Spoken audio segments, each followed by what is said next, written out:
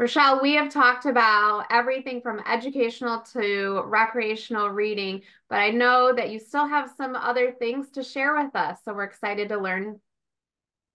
Yes, even with the best basic and advanced skills, you are not going to find everything you or your child needs in the Louis database. So, what can we do if we still can't find that one particular book we're looking for or that resource? If you cannot find a Braille or large print version of a book, this indicates that none of the other 50 agencies listing in the Louis database have produced an accessible version of this title. So I want to talk about some other resources that may be of help in this case. One resource for finding books would be Bookshare. Bookshare allows students to read in Braille and large print, listen to audiobooks, follow along with an audiobook by highlighting the words, or read ebooks in different formats. Bookshare offers individual student memberships and school memberships, so you should first check with your child's school to see if they are a member organization. If they are, then your child may already have an account. What would I do if my child does not have an account through their school? You go to this link right here is Bookshare for me. You just simply click it. And on the side, it says who qualifies, and you click that. And you can look at what the qualifications are, and then you can sign up to join if you meet those qualifications. And usually, if your child qualifies for Bookshare and they live in the US, then he or she can receive the services for free. Another great resource I want to touch on is the National Library Service, NLS, at the Library of Congress. NLS provides free library services for the blind, visually impaired, or disabled. NLS circulates books and magazines in digital braille or audio format that are downloadable to a personal device or delivered by mail free of charge. To enroll in NLS, you can request an application online. Call 1-888 NLS READ, that's READ, to find your local library. Or you can go to the Find the Local Library link, which is at the bottom of your page on the NLS website. You just simply click the link, find your library,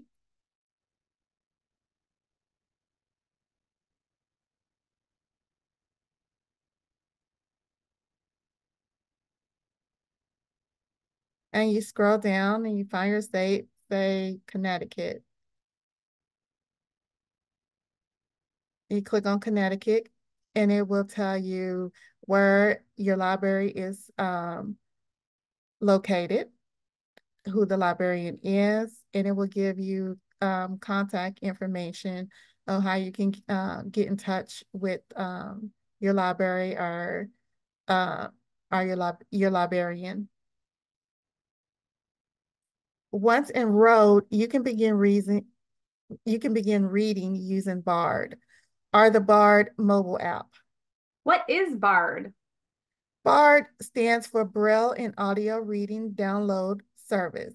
It is used like your local library app to download ebooks, audiobooks, and magazines from NLS. Rochelle, you have gone through a slew of resources and a whole lot of troubleshooting, and I'm still going to ask that question. What happens if you still cannot find what you are looking for? If you still cannot find what you are looking for, there's one final option that is available, is to find a person who can create an accessible book for you, for your child's school district. APH has created an online directory that lists accessible media producers for hire called the Accessible Media Producers Directory, or AMP. This directory assists users in finding a person or company that can produce an accessible item for you, such as Braille or large print book. You can get to AMP from the Louis homepage. You simply just go to the top and you click on Search AMP. and it will take you to the AMP database. For the basic search, you can type in the name of an agency, format, or language. If I do a basic search for Braille,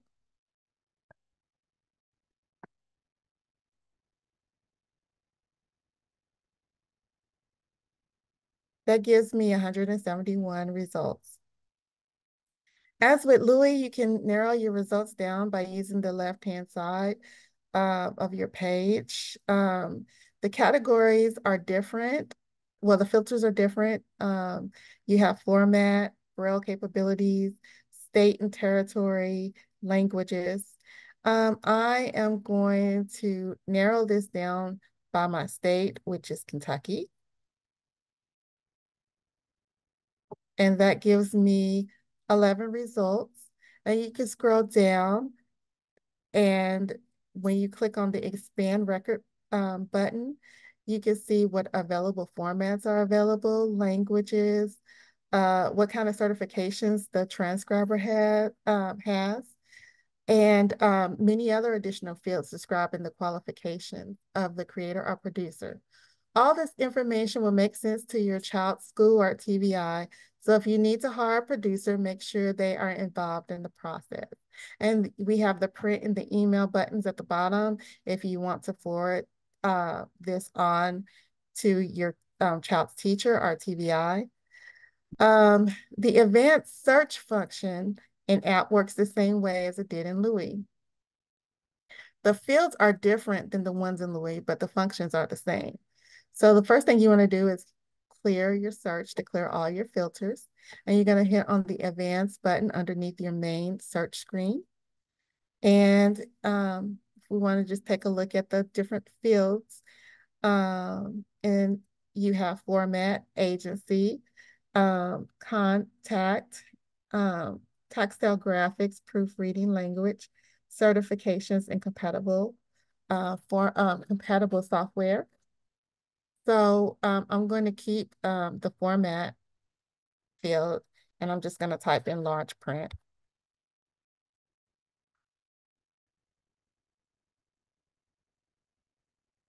I'm going to hit add a row, and I'm going to add tiger.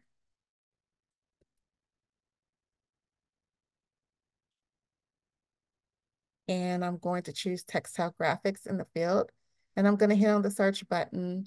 When you do an advanced search, you can't just hit enter. You have to hit the search button because you're searching multiple fields.